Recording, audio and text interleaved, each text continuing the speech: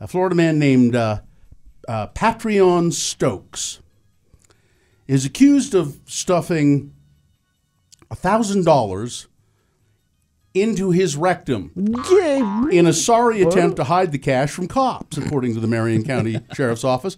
The 26-year-old man was pulled over by authorities for speeding early Saturday. Search was carried out. Cops found 197 grams of methamphetamine, rock cocaine, and 4 grams of heroin, a small scale, a small amount of marijuana, and a large amount of money.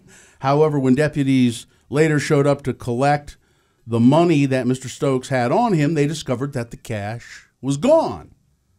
Mr. Stokes said, "Oh, somebody already came by and got it."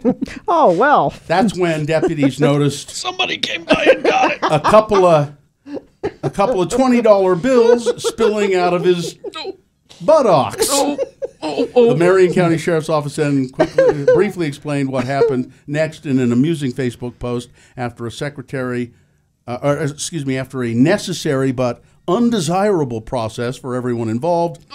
MCSO detention deputies located $1,090 in U.S. currency hidden in Mr. Stokes' rectum. What denomination of bills are they? All 20s? They're fives. A few Benjamins in there? Again, it really doesn't matter because as the title of this boner candidate tells you, well, he had a lot more room up there.